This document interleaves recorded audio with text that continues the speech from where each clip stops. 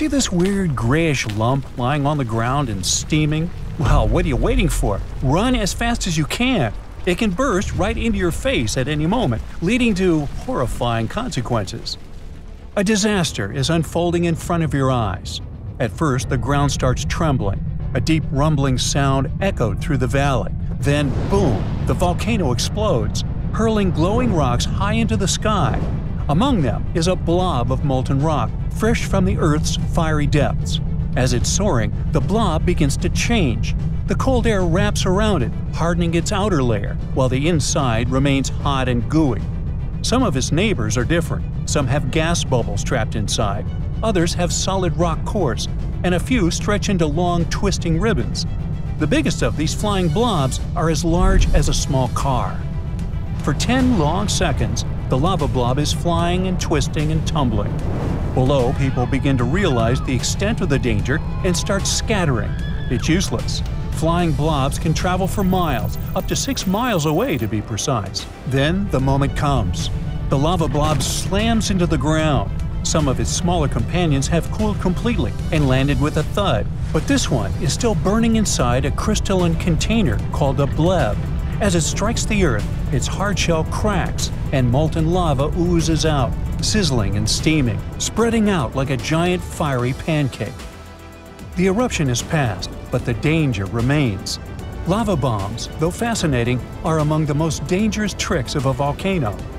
The insides of the biggest blobs remain blazing hot, still bubbling with energy. They're not just warm, the temperature inside reaches hundreds of degrees. If one of these fiery projectiles struck a person, it would crush them instantly. Even worse, lava bombs can blow apart or cause secondary explosions in 2 cases. If the lava bomb has volcanic gases, like water vapor, CO2, or sulfur gases inside, rapid cooling can trap them.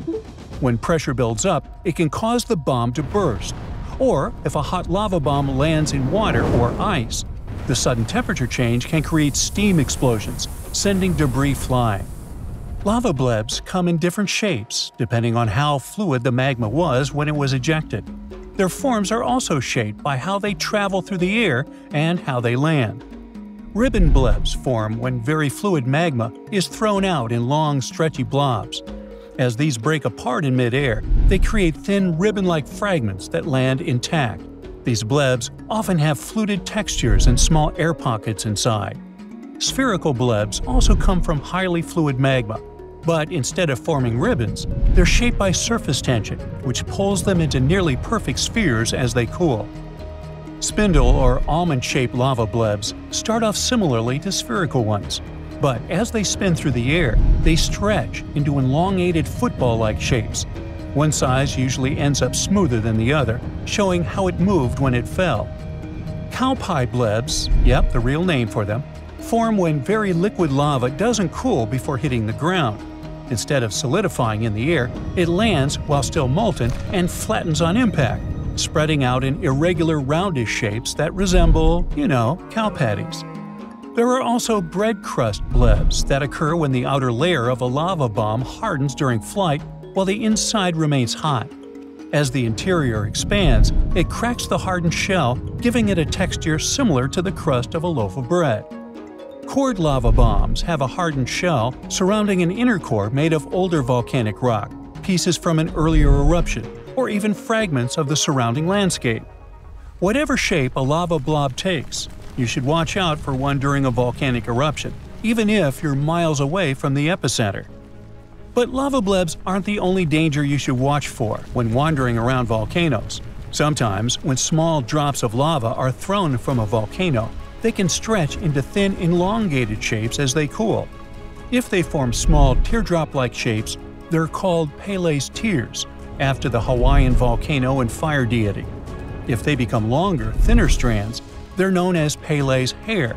In this case, you can notice something that looks like golden mats of fine hair covering the ground. These aren't strands of human or animal hair, but delicate threads of volcanic glass. They form when gas bubbles in lava burst, stretching the molten rock into long hair-like fibers. Pele's hair can be incredibly thin, sometimes just 1 micron thick, but at the same time, they can reach up to a couple of feet in length. They are so lightweight that the wind can easily carry them through the air. Later, they settle in low-lying areas, sometimes piling up in thick layers. Now, despite their delicate appearance, these strands are actually tiny pieces of glass. They are sharp and brittle, and if they get on the skin, they can cause irritation. If they get into the eyes, they can be even more dangerous. That's why it's very important to be cautious when around Pele's hair. Now imagine a tidal wave of fire and ash racing down a mountain with unstoppable force. This is a pyroclastic flow, a fast-moving surge of scorching gases and shattered rock that buries everything in its path. These flows can stretch for miles, moving as fast as a racing car and reaching temperatures hot enough to melt metal, up to 1800 degrees Fahrenheit. Pyroclastic flows strike without warning.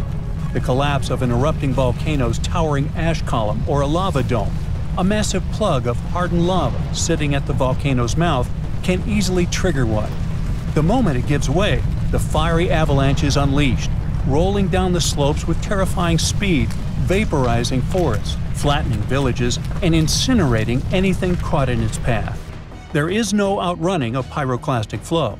It is the most fatal force a volcano can unleash, responsible for claiming over 90,000 lives in the past 400 years. That's 1/3 of all volcanic fatalities. Not only do these flows burn, crush, and suffocate, but they also destroy buildings, bridges, and anything human-made. While scientists can predict the most likely paths, usually along valleys, history has shown that powerful flows can jump ridges, sweep over hills, and strike areas we once thought were safe. Volcanic lightning isn't as dangerous as a pyroclastic flow, but it's a breathtaking view. It forms only in the thick ash-filled clouds that erupt from certain volcanoes. These towering columns, called volcanic plumes, shoot up into the sky when a volcano releases massive amounts of ash. Not all volcanoes create these plumes. That's why volcanic lightning is rare. For example, the volcanoes in Hawaii mostly erupt with flowing lava rather than thick clouds of ash, so they almost never produce volcanic lightning. Now look at these tiny ash particles. Before an eruption, they're squeezed together inside the volcano under extreme pressure. But when they burst into the open air, they collide and rub against each other in a process known as friction. This friction charges the particles, just like when you rub a balloon on your hair. As these charged particles rise into the air, they start to separate. Positive charges move one way and negative charges move in a different direction. When the difference in charge becomes too great, the energy bursts free as a lightning bolt, cutting through the volcanic plume. Some of the most devastating consequences of a volcanic eruption are lahars. A lahar is a powerful, fast-moving river of mud, ash, and rock that rushes down the slopes of a volcano, destroying everything in front of it. These terrifying mud flows form when heavy rains mix with loose volcanic debris. When lahars sometimes happen during an eruption, they can also strike without warning. This makes them especially dangerous. Like pyroclastic flows, lahars move fast, sometimes traveling hundreds of miles. They can bury entire towns, sweep away bridges, and wipe out roads, leaving behind a deep layer of mud and rock. One of the most devastating lahar disasters happened in Colombia in 1985 when the Nevado del Ruiz volcano unleashed a mud flow that buried the town of Armero, taking the lives of over 23,000 people. Another tragic event occurred in the 1990s when lahars and pyroclastic flows from the Soufriere Hills volcano wiped out the capital city of Plymouth, causing $500 million in damage. That's it for today. So hey, if you pacified your curiosity, then give the video a like and share it with your friends. Or if you want more, just click on these videos and stay on the bright side.